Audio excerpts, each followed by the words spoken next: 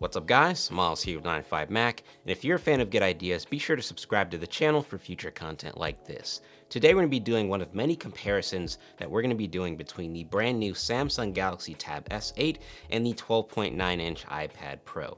Both of these devices are essentially the flagship tablets for both Samsung and Apple respectively, and today we're going to be doing a video to see how both of these devices stack up against one another in terms of the displays, because they both have very excellent displays on paper, but who's got the better one? Let's go over the iPad Pro 12.9 specs first. This iPad Pro is equipped with a 12.9-inch mini LED display, otherwise known as the Super Retina XDR display. So you're looking at a 2732 by 2048 resolution display with a 264 ppi count. You've also got P3 wide color gamut support, over 2,500 full array local dimming zones, and up to 1,600 nits of peak brightness for HDR content.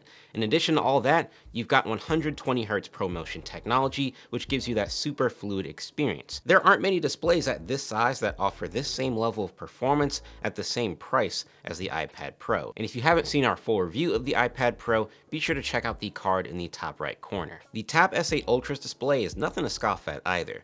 What you're looking at here is a 14.6-inch Super AMOLED display. It's got an 1848 by 2960 resolution with a 240 ppi and 120 Hz display. And in typical Samsung fashion, it's rocking certified HDR 10 Plus support. And because of this OLED panel, the peak brightness is around 500 nits, but I've yet to get an official figure from Samsung. I think these major differences in aspect ratios on these tablets is quite a bigger deal than what you might think. If you're used to the form factor of the S series Galaxy tabs, then it might be a bit jarring moving over to something like this iPad. And I think it's even more of an awkward transition switching to a Galaxy Tab from an iPad Pro. I feel like Samsung's trying to give this tablet a laptop-like feel with that 16:10 aspect ratio. So much so that using this massive 14-inch display in portrait mode feels quite weird, honestly. And the iPad Pro with that 4:3 aspect ratio feels much more like you're using a tablet at this size. The Tab S8 is very laptop-y, and for some people I think that may be a good thing, but it's not really something that I'm a fan of personally. With both of these devices having 120 Hz capable displays, I thought it'd be good to compare which tablet has the more consistently smooth UI, because not all high refresh rate displays are built the same. And in my testing, I found that the iPad Pro is consistently smoother as far as interactions with the UI. There have been countless occasions where I'm swiping to go home or accessing the notification shade and notice a little bit of lag on the Tab S8, or what feels like lag because this is a 120 Hz display. So when you're doing an animation within the UI and it looks like 30 Hz when it's normally 120, it's very noticeable. So the first of many tests is an HDR video test. This is the HDR Chroma Galaxy test, and I think this is really good for showing sharpness, blooming, and overall dynamic range as far as the HDR display capabilities. And I think definitely in the more contrasty scenes in this video, you can tell that the iPad Pro is clearly ahead. I think for a lot of the wider landscapey looking shots, you can tell that the Tab S8 just quite isn't as sharp as the iPad Pro here. The aspect ratio might have something to do with it slightly, but I think the iPad Pro just has a bit more contrast and depth to that panel. As you can see, both are capable of getting very bright, but you can clearly see that the iPad is just a bit brighter here, and I think overall that has to do with the dynamic range and peak brightness capabilities of this panel. With this Samsung Galaxy Tab S8 Ultra, you're limited to around 500 nits or so, although I'm not aware of the official brightness figure. But yeah, you're getting double the brightness here on this iPad Pro, so you're gonna see that difference. And it's hard to tell for certain scenarios, but one thing that's definitely noticeable as far as downsides on the iPad Pro is the blooming. And that's kind of a problem with mini LED panels in general. Even the $5,000 display that I have currently has a little bit of blooming issues. And that's just something that they're gonna have to work past with mini LED. But even though you are getting that pretty noticeable blooming for the iPad Pro here, I gotta say, I enjoy the image much more here on the iPad Pro overall as far as this specific piece of content goes. But I think both are doing a great job here. This is another really great piece of HDR content that I like to use for comparisons.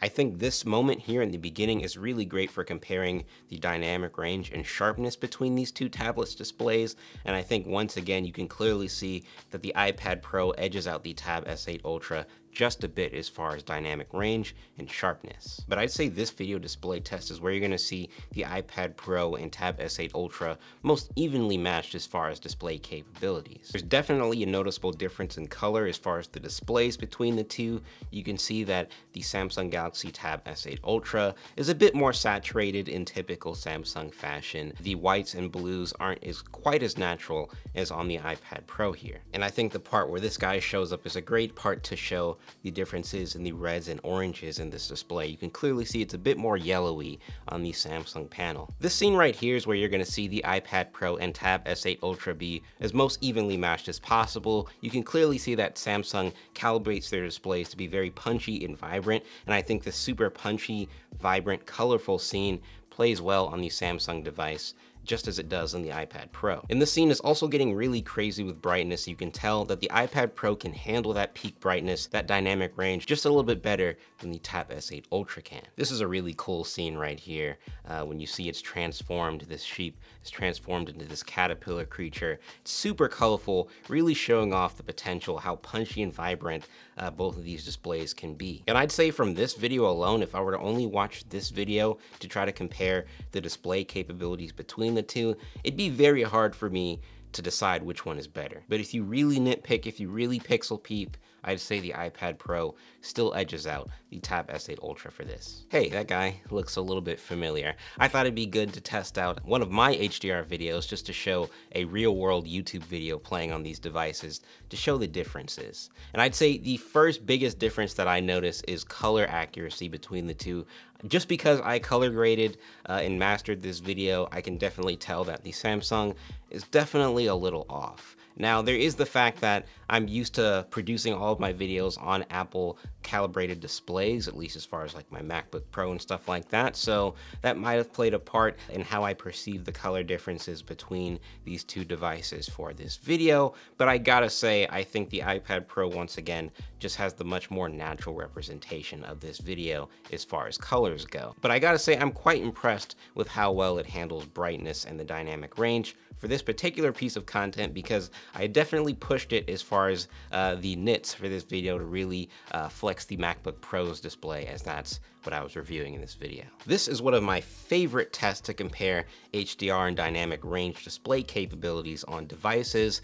This is a NASA /LG OLED HDR test, and it's really good for comparing how well blooming or how worse blooming can be between different devices. And I gotta say, both devices really impressed me with how well they displayed this video, especially for these parts where you have the moon rotating essentially. I think the blooming was handled very well on the iPad Pro, and at certain angles it's not noticeable at all. But once again, you can clearly see there's a slight difference in colors for the whites, grays, blues as far as the display on the Tab S8 Ultra. It just looks a little bit off compared to the iPad Pro here. But as far as these punchy, vibrant colors go, I'd say the Tab S8 is definitely solid in that regard. As you see the sun shrinking here, I think it's really cool to notice which displays maintain the best black levels as more black consumes the display. And I think the iPad Pro, once again, does a slightly better job at that, but the Tab S8 Ultra, once again, no slouch as far as display performance. This, of course, is the standard HDR local dimming / blooming tests, and this is where you're going to see the iPad Pro pretty much be obliterated by the Tab S8 Ultra here. The mini LED panel, as I said, is very susceptible to bad blooming, especially in these situations where you've got this super bright white text surrounded by nothing but black. And I didn't get this iPad Pro 12.9 when it initially came out, and although I've used plenty of mini LED displays at this point, I had never really used this one extensively until getting my hands on this Tab S8 Ultra, and I gotta say the blooming is a little bit worse than I thought it would be. And not really for tests like this, but I'd say just generally when using the UI. I think it's when you're dealing with the not so completely black levels, but the somewhat black levels, the bluish blacks, especially like when dealing with the menu, the settings menu on iOS. When you look at the tablet at certain angles, the blooming is pretty bad if you ask me. And it's something I wonder if Apple thought was worth it to include this mini LED display in this tablet, even at the cost of bad blooming.